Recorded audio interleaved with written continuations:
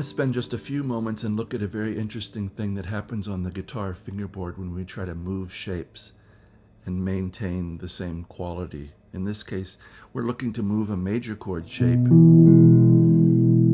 In this case, it's a E major chord in second inversion. It has the fifth in the bass, B, E, G sharp. It looks like a displaced E major chord.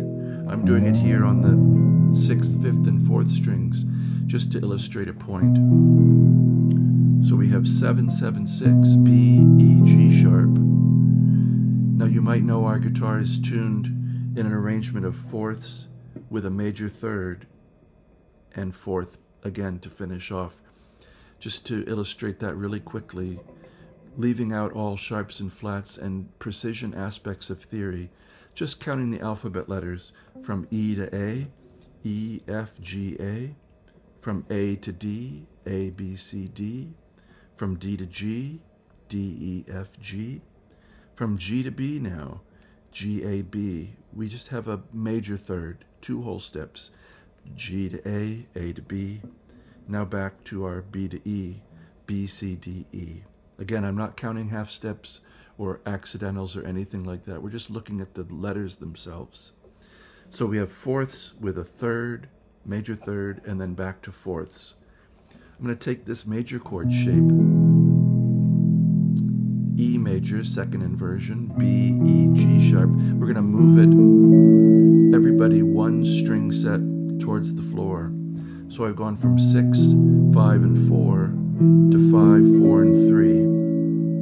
We get a same type of chord, a major chord, but we've gone up a fourth because we've moved this way. Just as the tuning follows, we're achieving the same kind of result. So we've gone from an E to an A. And I'm playing here 7, 7, 6, E, A, C sharp. So it's a second inversion major chord.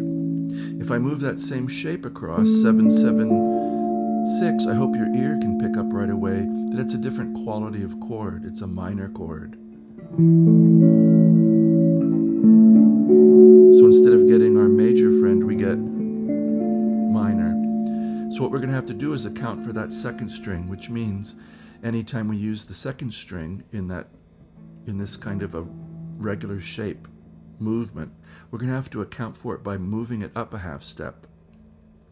So this 7, 7, 6 becomes 7, 7, 6, but we have to raise the second string because of the tuning discrepancy. And now we get this A major shape. I say A major because it references the open chord shape. So 7, 7, 7. So this A major shape is just a transformation of our E major shape moved across to the 4th, 3rd, and 2nd strings. So here we have A, D, F sharp. It's a D major chord. So we've gone in fourths, E to A to D. Now if we take this shape, 7, 7, 7, straight across, we don't get a major chord here exactly. We get a major 7th chord, G major 7. We have gone up a fourth, but we haven't maintained the same quality. So again, whatever note was in this shape, 7, 7, 7 for A, we have to raise the note that's on the second string. So when we do that, we achieve our D shape, and this would be 7, 8, 7. So this D chord shape, surprisingly, is a transformation of this E chord shape. So we have E, A, D, G. The differences in their appearance is accounted for by this second string tuning difference. Now the second string tuning difference is a good thing in my estimation. It allows us to play certain intervals or certain chord shapes that would be hard to reach otherwise if we were tuned, say, straight in fourths.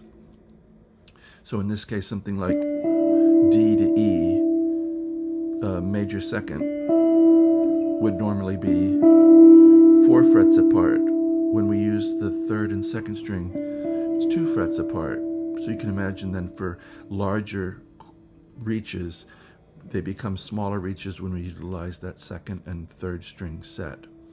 I hope this has been a little bit of interest to you, that you can look at the guitar in a new way because of it. It is a simple idea, but again, this is something I want to draw your attention to, as it's sometimes not obvious why things are as they are in our fingerings. I hope you find yourself enjoying your music today, feeling like you're making progress, and I wish you, as always, a very good day.